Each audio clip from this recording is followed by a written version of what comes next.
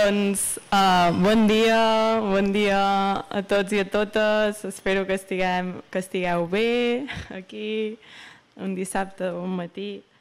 I comencem, doncs, com ja ha dit la Nicola, a conversar amb la Shereen Taalat i la Nicola Scherer. Gràcies a totes dues per ser aquí. La Shereen és d'Egipte però viu al Marroc.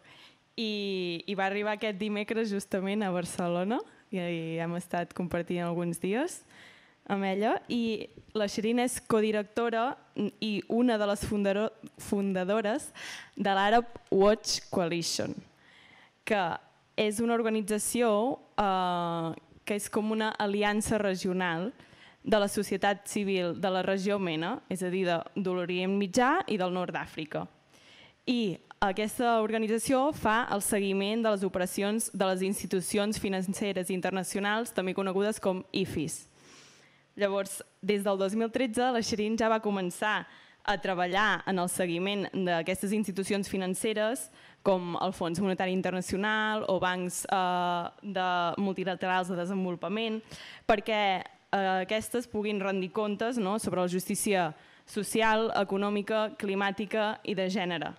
Però la Shereen abans ja tenia una passió per al món de la comunicació i per al món del cinema, i va estudiar direcció de cinema, també té un màster en comunicació, mitjans de comunicació i educació ambiental, i per tant ha treballat tant de consultora, ha estat activista i ha estat en diferents organitzacions, xarxes regionals i internacionals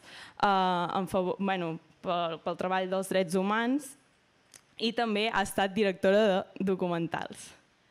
Llavors, la Nicola Scherer és investigadora i també coordinadora política de l'Observatori del Deute en la Globalització i activista per la justícia financera.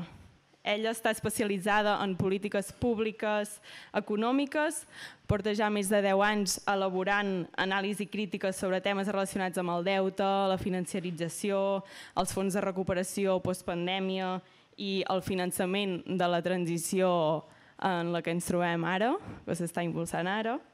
I també és autora de diversos informes, ha escrit sobre col·laboracions público-privades que afavoreixen les privatitzacions, sobre megaprojectes i grans infraestructures, mecanismes d'endeutament també, i en els últims temps aquests fons europeus Next Generation EU. Llavors, un cop fetes aquestes presentacions, ens agradaria ja començar una mica la conversa. Us llançarem primer de tot una pregunta o unes quantes que no es responen ràpidament. I també ens agradaria que cadascuna de vosaltres les contesteu des dels territoris en què habiteu, treballeu i des de les diferents perspectives.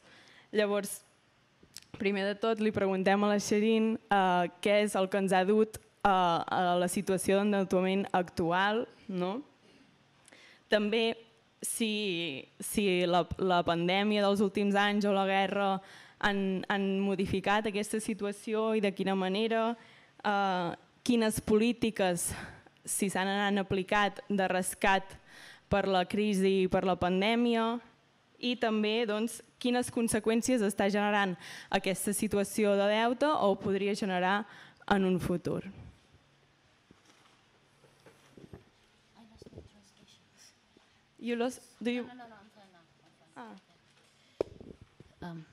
Thank you, and I'm happy to be here today, and thank you for everybody who choose not to go to the beach and join us today. I'm really thrilled. Well, it's a very big question, because the pandemic was a start for us to feel how our life is changing. And I mean, to touch it by our hands, because our life was changing since the start of the vicious industries, since the start of ruling of the capitalism and the new liberal policies for years and years now. But the pandemic put all the world in front of themselves and to know how we can recap this, we can go over this. So it was a momentum where the world started to think together all of a sudden, to understand that we are in dangerous and we need to stand up for people and planet. We thought so. We thought that we are standing together, and we thought that that even the financial, the economical financial systems, the global leaders of the world are standing towards the words, but apparently that wasn't the truth. The truth is that we came out of the pandemic, moving to a they are calling it a polycrisis, multiple crisis. It is a deep, deep, deep crisis. The pandemic, the war, the crisis of climate change. And at the time that we thought that we have to stand together to save the planet and the earth, it wasn't the same when it comes to people, big institutions, big international financial institutions that put the policies and they are ruling our lives. When the time that we thought that the response to this crisis will be more social spendings, more spendings on health, more spending on people's more. Again, I'm fighting with this. I'm sorry. I lost the connection. But well, you can. I don't need to translate myself, so you can hear me.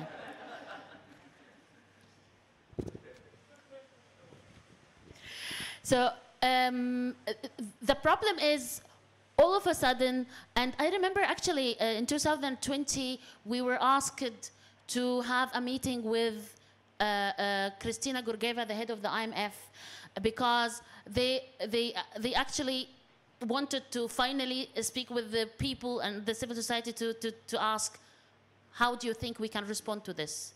And of course, as civil society, I remember we were around 11 organizations from around the world. I was happy to be among my colleagues from the global movement.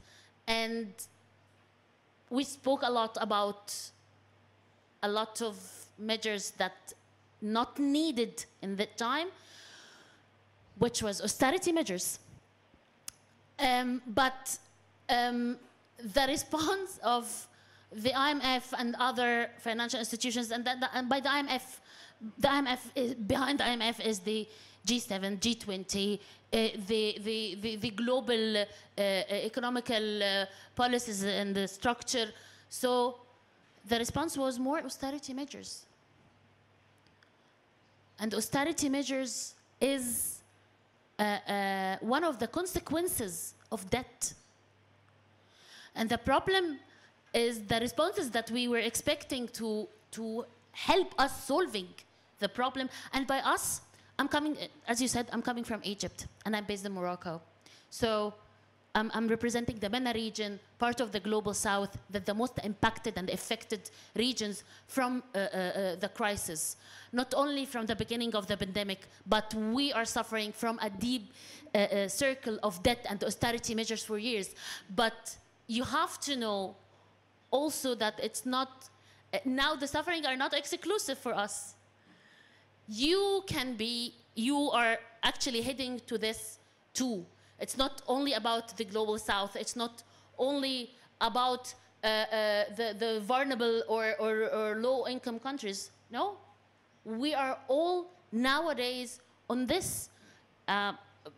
Europe, actually Spain is expecting to face very strict austerity measures in the upcoming year. So going back to the response of the pandemic, the international financial institutions made a lot of rapid facilities and fast facility tracks to give us money to help us in this situation. But you know what? Those money were all loans, debt that we need to pay. And to add on this, countries like us, Egypt, for example, pays because it's a more in-debt country, and they take a long time to pay their debt back, so they are punishing them by putting extra charge, something called surcharge policy. So they can pay more than 108% of the value of the debt itself. So that exactly was the response of the economical system, the global economical system to the crisis. And we were expecting to have more, specifically after the Ukraine war and after the Ukraine war, also it was a time that we were facing a severe global change symptoms. We are in June. It's raining and it's hot at the same time, and it's sometimes cold, and imagine how this can affect our food security system in terms of agriculture. So we were advocating for more just response for this crisis. It's not only the pandemic, and by the way, I cannot say that the pandemic consequences is ending or going to end in the upcoming 10 years. No, the economies of the world were really affected in a more severe way. I believe that the humanity is facing one of a very challenging crisis that needs to have out-of-the-box regulations and policies. But what we are having, for example, again, from the people who has the decision in their hands and from the people who has the money in their hands. For example, and I know my colleague is going to speak about this, maybe more, the EU put together as a response to the crisis, something called the Global Gateway. The Global Gateway depends on like a response to the climate crisis, to also the war and the consequences of the pandemic. But you will find that the Global Gateway will put everybody in more debt. It's not even fresh money. No, they are extracting money from development banks to put it into investment. They are calling it, they are saying that it has a development approach, but believe me, I didn't find any development approach on this.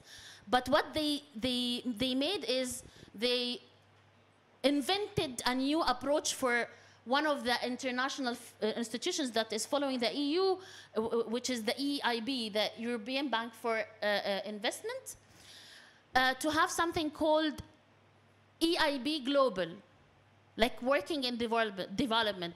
But to be honest, it's not development at all. It's a part of the new colonial approach for people with money to, again, extract the resources from the countries of operation under the name of development and under the name of green transition. So I will stop here and I will give the space to you. Thank you.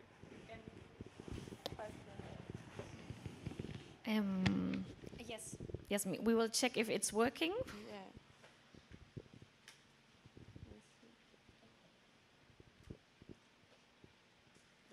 Same question? Yes, the same questions for me?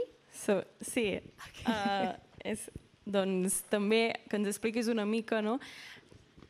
Què ens ha dut aquesta situació d'endeutament, també si la pandèmia, la guerra han tingut efectes sobre això, si s'ha agreujat aquest endeutament i doncs una mica des de la perspectiva, no? També d'aquí o la que es treballa des de l'observatori. Sí, també per dir que estic d'acord amb moltes coses que la Shereen ja ha dit. Jo quan parlem de la situació del sobreendeutament global, jo crec que sí que és veritat el que ja deia, que n'hi havia com un moment ara de que podem dir xocs externs dels últims 3 anys que ens han portat a una necessitat de despeses públiques més elevades, així indudable, no? Amb la pandèmia, per exemple, sí que ens hem gastat, ho havíem de gastar en compra de vacunes, n'hi havia més necessitat en despeses de salut, ajudes públiques també per les persones. Aquí sí que en teníem, les ajudes del ERTOs. També teníem molt de diners o moltes necessitats de despeses per rescatar el sector privat. 2022, amb la guerra d'Ucraïna, també n'hi havia un altre moment de xoc extern, podem dir xoc extern, una altra paraula podem utilitzar, però sí que també un altre moment de necessitat de despeses públiques, un augment de necessitat de despeses públiques, per exemple, en tot allò que podia pal·liar la pujada dels preus, mesures en subvencions al dièsel, a la gasolina, augment en armament. Això sí que és un punt que és bastant important pel tema d'entendre el sobreendeutament.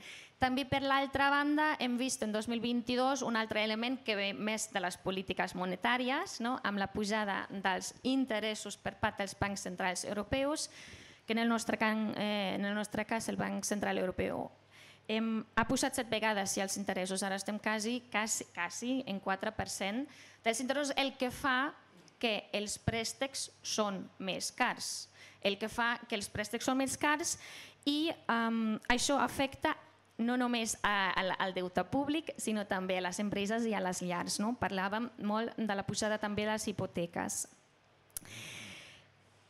Però, per una altra banda, jo crec que sí que havíem escoltat algunes paraules com colonialisme, també hem de qüestionar la causa estructural, o hem de saber que la situació de l'endeutament actual té unes causes estructurals que venen de molt lluny, que no és una situació que s'ha generat en els últims 3 anys, sinó venen de molt, molt lluny, i jo diria que tan lluny que podem ja parlar de 500 anys de colonialisme, 500 anys de colonialisme d'un sistema global on alguns territoris exploten altres territoris pels seus propis beneficis. Podem parlar de països abans de colònies, països perifèrics, països en vies de desenvolupament, tenim molts noms, i explotades pels grans imperis del nord global, els grans imperis espanyol, de Gran Bretanya, Estats Units, etc. Llavors tenim aquesta façana, aquest component estructural que sí que s'ha de tenir en compte. Per què? Perquè també en el sistema financer aquesta situació d'explotació es manté, es veu. El poder financer al dia d'avui es concentra en el nord global. Es concentra en el nord global i en llocs molt concrets com Nova York, en Londres, etc. i es concentra en mans d'actors financers del nord global, com BlackRock, Fidelity, etc. Llavors, el deute té aquesta vessant estructural i el deute és important per a aquest sistema financer que ens hem muntat perquè suposa uns beneficis milionaris per just aquestes actores i actors que s'interessen que no s'acaba aquest sistema d'endeutament i aquesta relació d'explotació, aquesta relació desigual entre els creditors i els endeutats. Això, igual, per mi, per parlar de les causes, ara, quan parlàvem de polítiques de rescates o polítiques de respostes als últims 3 anys de pandèmia, de crisi, etc., aquí estic molt en favor a la Shereen, igual no em repeteixo, sí que és veritat i que també nosaltres des de l'ODG creiem que la resposta des del G20, en realitat des del sistema de governança econòmica global cap als països més empobrits no ha sigut ni suficient ni gens just. Hem vist algunes polítiques que sí que se n'havien proposat o s'havien proposat i implementat des del G20 que eren cancel·lacions temporals del pagament del servei de deute, però no n'hi havia aquesta cancel·lació del deute que en aquests moments necessitaven i encara necessiten els països del sud global. I la situació ara mateix és que no sé quants països ja estan en 30... En situació, aquí, Yolanda, quants països ja estan en situació de crisi del deute, de no poder fer front? Sí? You know? How many countries that cannot service the debt? Exactly. Now? Exactly. Well, when you go to the statistics, it's around 32 countries, but if you are going to the reality, the countries that at least facing defaults now is more than this. More than, at least in my region, Egypt and Tunisia can face default this year. Lebanon already defaulted, and God knows who. Don't forget that we have Yemen, Iraq, and... Sí, jo crec que frent a aquesta situació de molts països del sud global, sí que ara tornem, o jo parlo ara des d'una perspectiva més de la Unió Europea i dels països europeus, sí que hem tingut una situació de privilegis, perquè en els últims 3 anys hem pogut fer front a aquestes necessitats de despeses públiques i hem pogut inclús invertir en que parlem de la transició verda digital. La transició verda i digital, que és aquest projecte, aquest model de transició de l'economia europea basada en l'estratègia del Pacte Verd Europeu, i en parlarem molt més en la segona taula, llavors aquí no m'adelanto, però és un moment de privilegi. És un moment de privilegi perquè podíem fer front a aquestes crisis, perquè ens podíem, i això ara bé, ens podíem endeutar. Ens podíem endeutar aquí, molt concretament amb, per exemple, el Banc Central Europeu. Ara mateix el Banc Central Europeu és el creditor més important per l'estat espanyol. El Banc Central Europeu ha llançat en el seu moment, en 2020, un projecte de compra de deute pública privada que es diu, les paraules eren PEP, que és un programa especial de compra de deute per 1,8 bilions, 1.000 milions, 1.000 milions d'euros, que és moltíssim diners. Això és un privilegi. Llavors, els estats s'endeuten amb el Banc Central Europeu i poden fer front a aquestes necessitats de les despeses. I, a més, des de la Comissió Europea, el que ja deia la Bruna, en 2020 també es llença un paquet d'estímul econòmic, que són ajudes, subvencions o crèdits per tots els països membres de la Unió Europea denominades Next Generation EU, que ara també són uns 800.000 milions d'euros. O sigui, molt de diners que hem pogut que hem pogut mobilitzar per poder invertir en el que des de les polítiques veia necessari. Això és una gran diferència amb les companyies del sud global. I ara, espera, al nivell que parlaven de la Next Generation, sí, però, ho dic, és un privilegi, però aquestes polítiques públiques dels últims anys aquí, en casa nostra, sí que s'han basat majoritàriament en el deute com recurs de finançament. Aquests fons Next Generation EU, per exemple, no és diners regalats, sinó és també diners que la Comissió Europea aconsegueix a través de l'endeutament amb els mercats financers. O sigui, nosaltres al final les nostres polítiques de recuperació i de transició verda estan basades en un deute que cap al futur, en aquest cas els nostres eurobonos, el deute europeu que estem emetent en els mercats financers, ho haurem de tornar en 10-30 anys. O sigui, estem hipotecant en realitat amb les nostres polítiques d'avui en dia les nostres filles, i la nova generació. I diria que jo ho deixo aquí. Molt bé, gràcies. Llavors ara tornem a la Shereen. Ens agradaria que ens responguessis també una mica com s'està notant aquest deute des de ja fa molt temps, no? A la regió d'Orient Mitjà i Nord d'Àfrica, però també des dels llocs on tu ens puguis explicar. I també una mica què podem fer davant d'aquesta situació de deute o què ja s'està fent, no? Per revertir-la.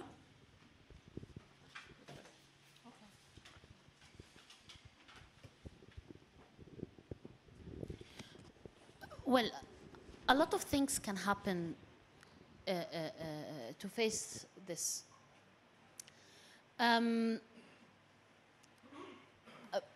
Again, I cannot speak about debt without speaking about austerity. Because austerity measures are the children of debt. I can say so. Are the children of debt. Yani imagine, for example, that you, if we are speaking about cutting on pensions, for example, cutting on pensions are because of is austerity measure, is an austerity measure because of that. If we are speaking about cutting on spending on health, that is an austerity measure because of that, because the governments cannot, putting the priority to pay their debt, otherwise it will be a huge economical consequences. So the first thing they think about is cutting on social spendings, putting people under pressure. Who's going to pay the bill? People, all the time. So we have to think and to humanize those measures to understand the debt problem. So first of all, what we can do is to understand the debt problem, is to engage and to refuse and to act against the austerity measures. Everywhere, think about, I will give you an example from my case. I'm a mother for 11 and a half years old, beautiful lady. And I have, my husband and I think every month how we are going to sell our kidney to pay for her education. As simple as that, because we don't have public school. Well, we have public schools, but they are not qualified enough. The system are not qualified. It's very crowded. A lot of measures because we don't have public spending on education. And I'm speaking about most of the countries in the region. I'm not specifying Egypt or Morocco. So that is austerity measures. That is because of that. So first, we need to humanize that first as people, and to understand this problem. And we need to fight this. How can we fight this? A national dialogue is a very important one of the step forward against debt and austerity. We need to have a real national dialogue where everybody speaks about this out loud, because it is impacting us personally. Each one on this room today actually is impacted from the austerity measure, and will be more impacted from the austerity measures that you are going to face last year. I'm sorry, I don't want to be like this, giving you bad news, but this is the reality that you need to prepare for. So national dialogues, and now us and more civil society actors around the world, we formalized together the End Austerity Global Campaign. The End Austerity Global Campaign is acting against austerity measures and policies related and debt.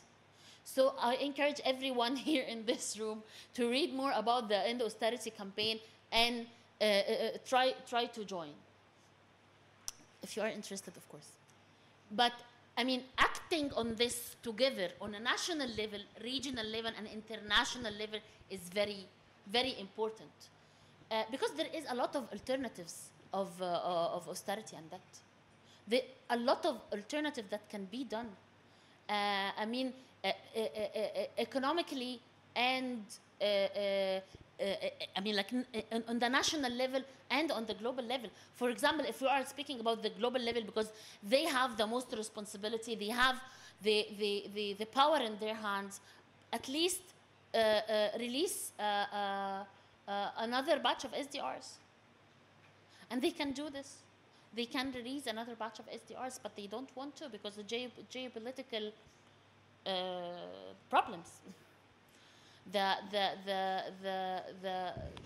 geopolitical... Can you explain what are SDRs? Because no, just like the name. This way people will know. What is the full name of SDRs, Yolanda? Special drawing rights.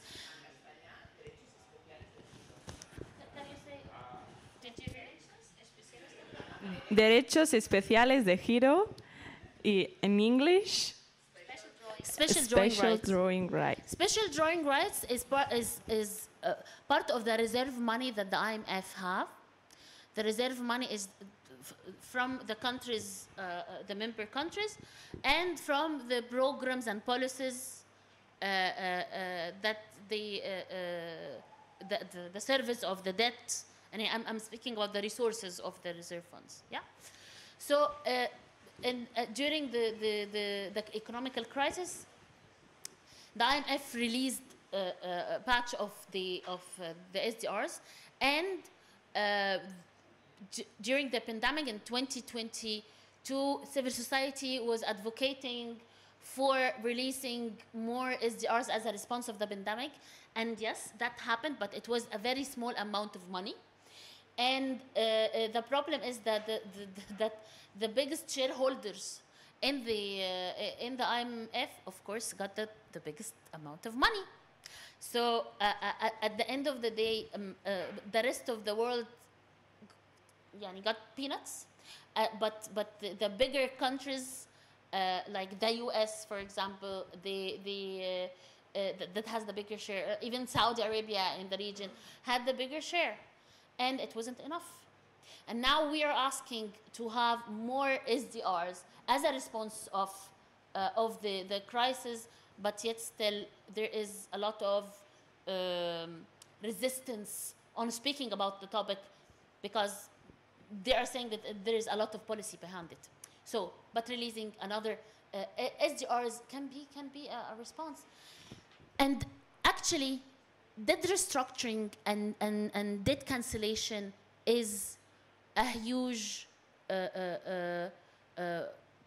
part of the problem, but it is also can be a response, can be a salvation for what is happening now.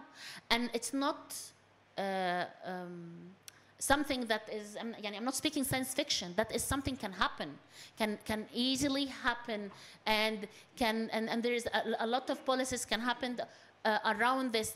But to be able to have this, we need strong voices from the ground, real strong voices from the ground, collaborating together, the movement from the global south and the global north, because it's not about, well, yeah, we suffer more. We live we lived under colonialization, and we are facing a new colonial era, unfortunately. But on this crisis, we need to be there together. We need to build on this together. I'm not speaking to governments, I'm speaking to my colleagues, and I'm speaking to my friends. I'm speaking to people who are also under pressure, who are fighting every day to be able to go on with the day, not even to be able to build a future. And this is a problem. So gathering together under the End Austerity campaign, under different movements, start to speak about debt and austerity on the street is super important to be able to build this movement. So I hope I answered a little bit of your question. I think, bueno, crec que ho has fet fantàsticament. Gràcies.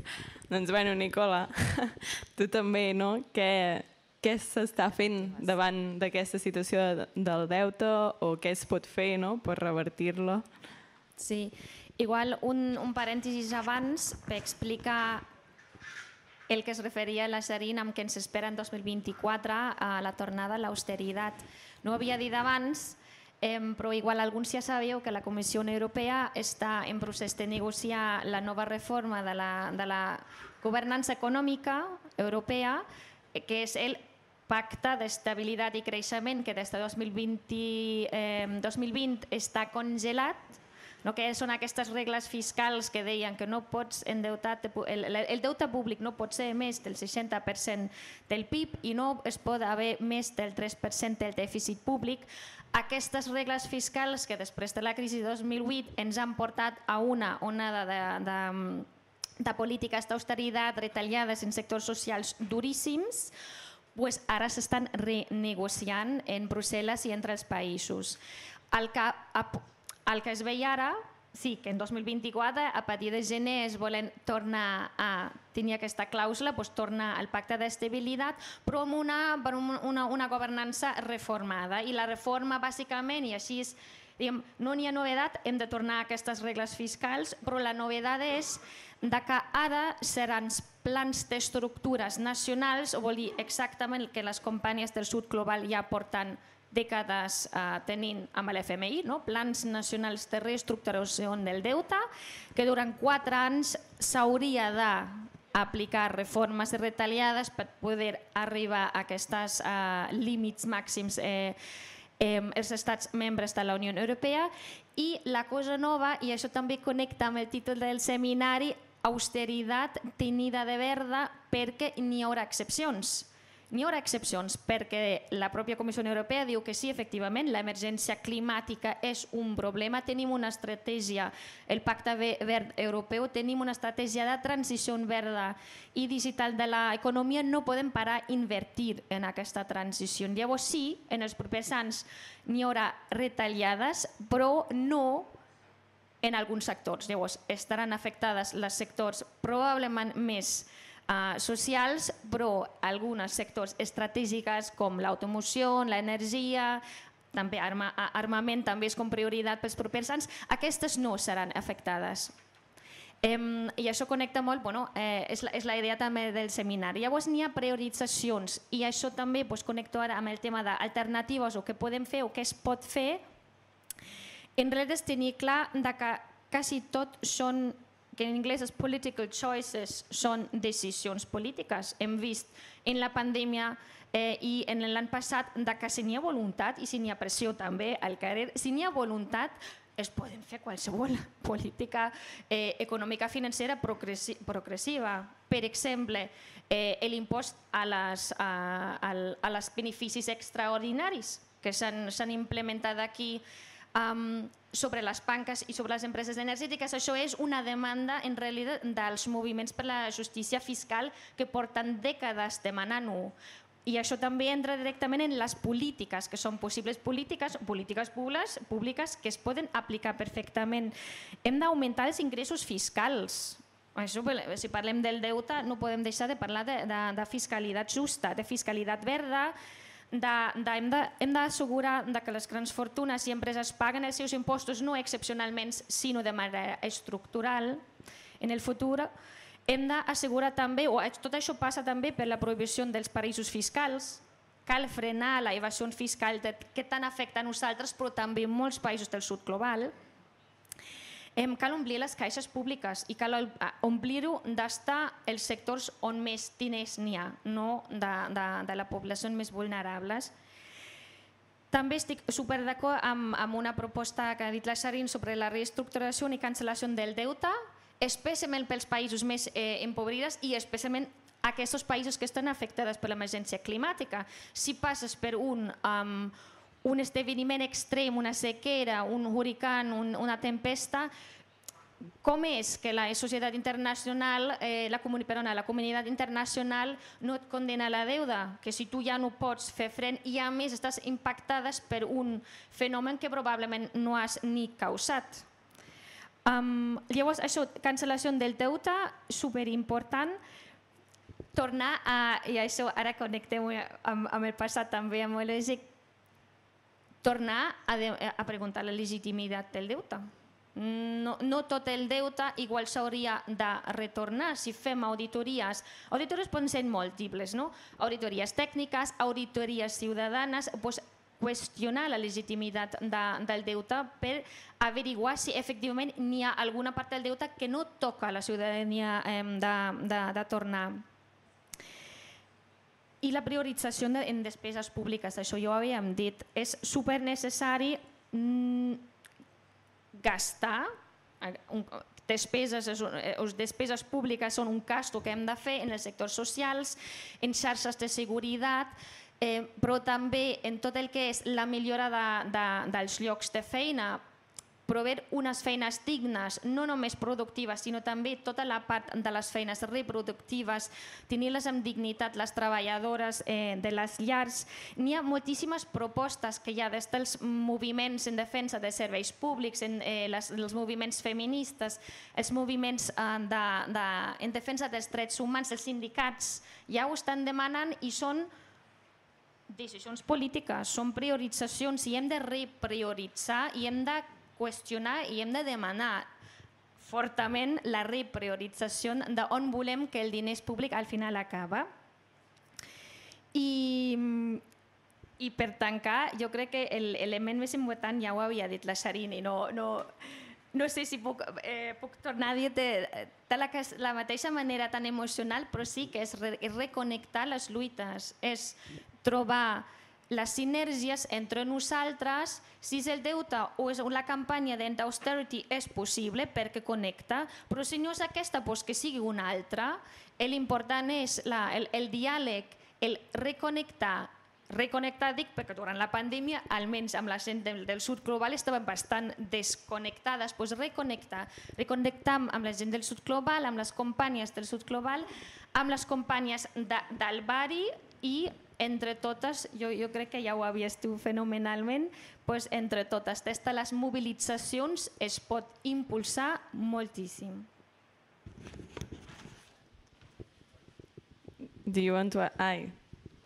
Perdona, vols afegir alguna cosa, Shereen?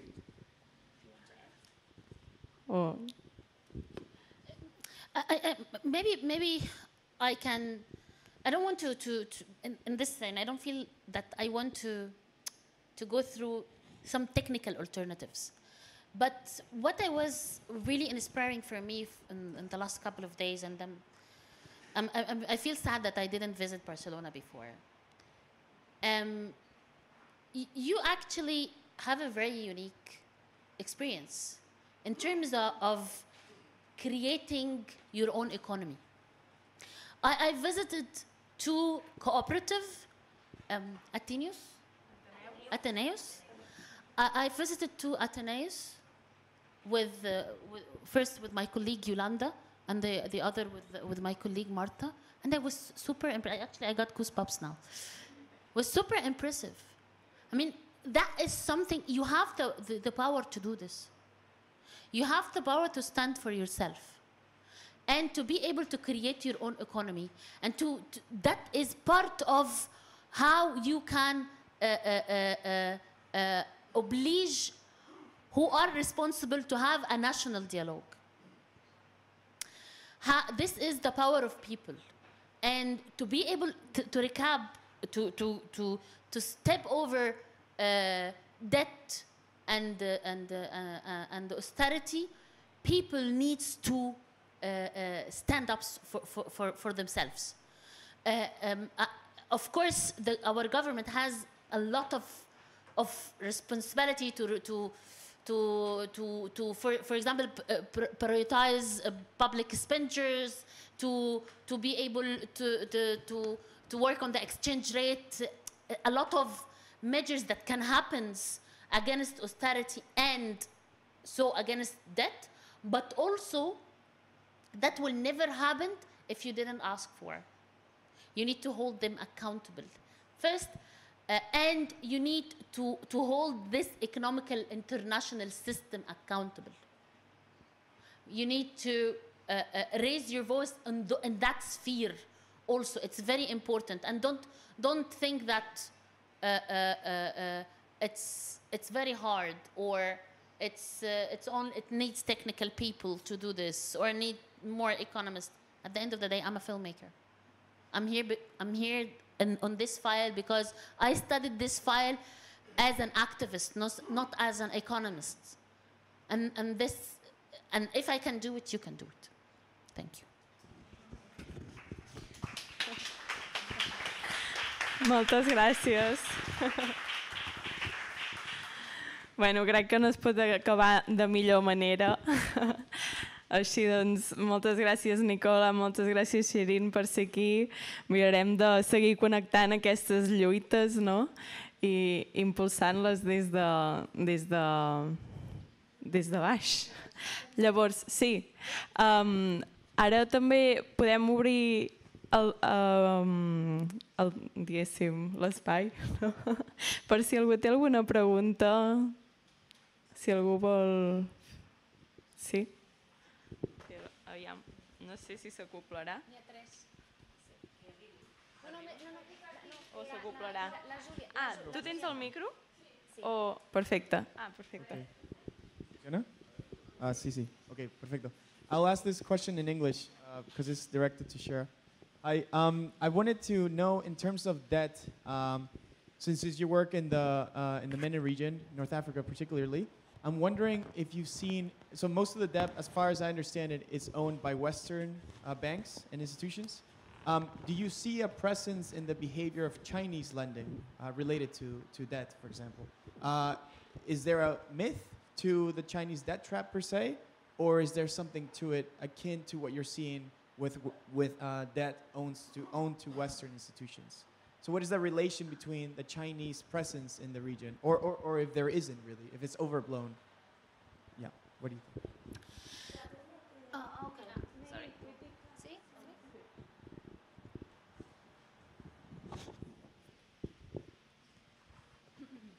Hola, muy buenos días a todas. Muchas gracias por este espacio primero.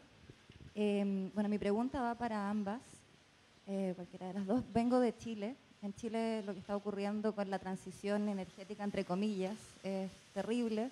Es como lo que ocurrió con la transición democrática, una farsa.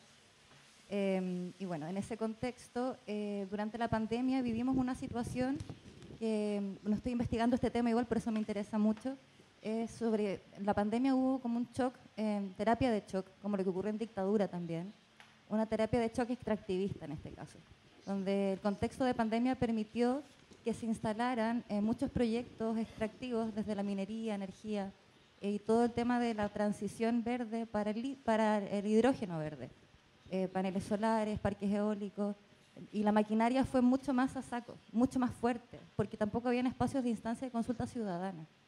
Entonces, durante el 2020 de la pandemia, porque estaba todo virtual y había espacios muy manipulados.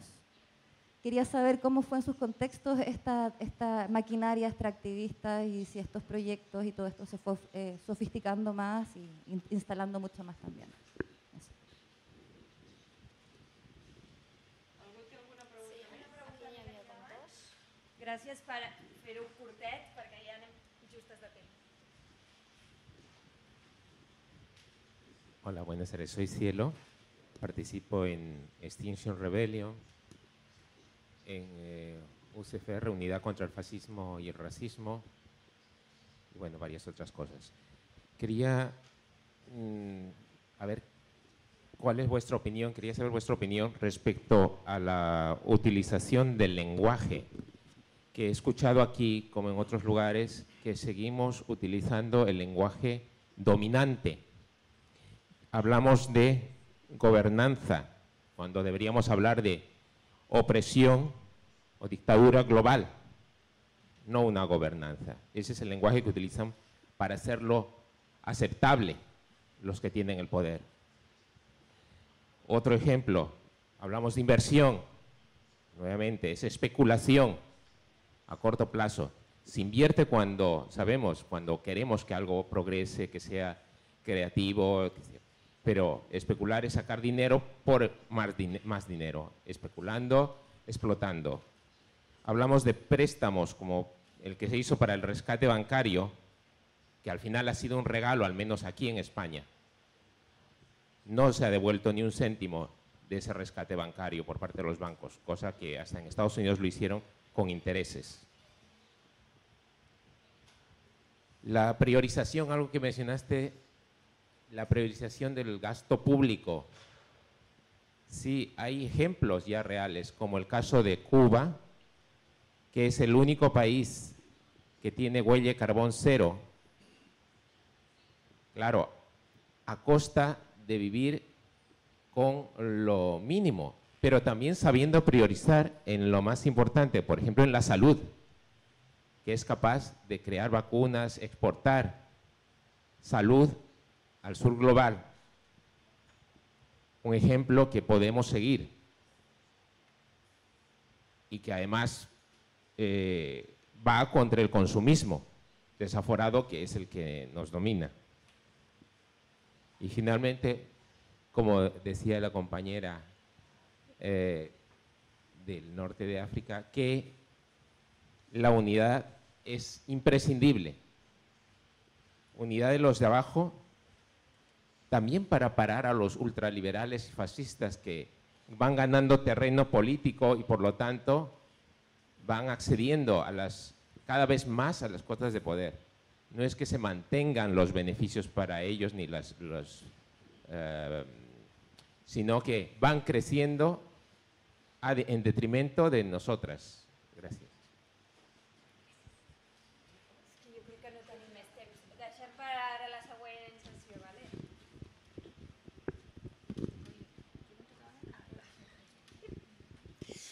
Well, speaking about, I will first ask. Thank you all for your comments and questions. Speaking about debt, is it westernized versus debt is Chinese in the region? At the end of the day, it's debt. China is part of the IMF too. Yani, at the end of the day, we don't have this. I cannot say if we categorize, we own money for whom more.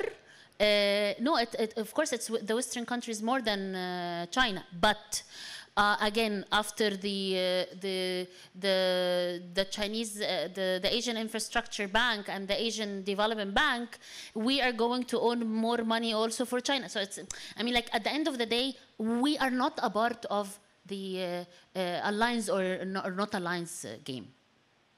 We are not. We don't. It's a privilege that we don't own. Yeah. We don't. I cannot stand in front of my parliament and say, we're not playing with China. They are bad people. No, because I do not have this privilege.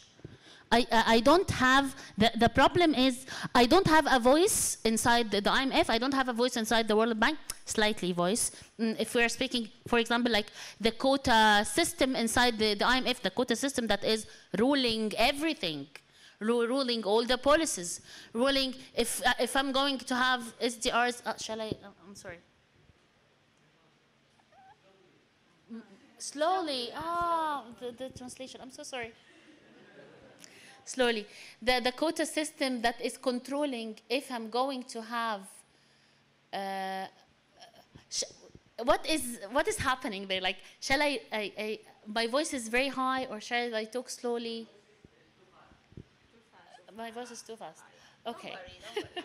No, it's okay. So it's again the quota reform. I don't know why the quota reform subject is very challenging like this, but the quota subject. We don't have a voice in the quota system. We don't have a voice in making the major policies or, for example, eliminating surcharges or having more SDRs. We don't have this voice. So the China versus Western or Europe or America game is not actually our cup of tea now. We are in debt for them all. And yeah, and I want to just reply a little bit and comment a little bit on what you said. I agree with you, and in this momentum, I am actually open for all kinds of fights if it is going to the same cause.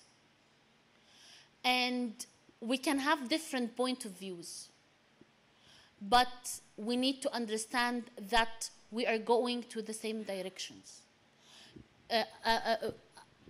Nobody is right and nobody is wrong. But it is the reality that we are living under. It's the ugly reality that we are living under. So this is what is, unfortunately, need to unite us.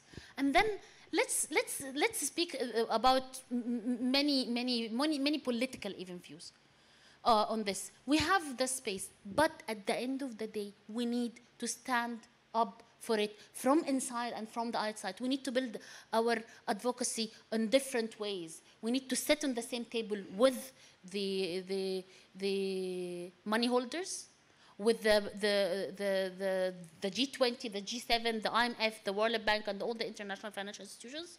We need to go on the streets and raise our voice. So. Sí? Vols afegir alguna cosa? Sí? Sí, però... Val. Sí, només per la companyia dir que sobre els impactes de l'extractivisme o la nova cursa per les matèries primeres, pels nous recursos, que això ho parlarem ara en la segona taula, que tenim expertes i experts en la segona taula, llavors igual les companyies podran respondre sobre el teu dubte. I també que estic molt d'acord amb el tema dels llenguatges, governança, sí que és veritat que també tenim un debat intern. En la meva exposició utilitzo perquè és la paraula com s'utilitza al parlar del com és fiscal rules, no? European fiscal rules. Llavors la traducció no és governança, però tens tota la raó, que al final entre les ideologies, els conceptes i com utilitzem la paraula hem de ser molt curiosos. Molt bé, doncs ara sí, donem per finalitzada aquesta primera taula que ha obert el seminari d'avui. Agraïm a la Nicola i a la Shereen i a totes vosaltres per haver-vos aixecat aviat al matí i ser aquí. I continuem al llarg del dia d'avui. Gràcies.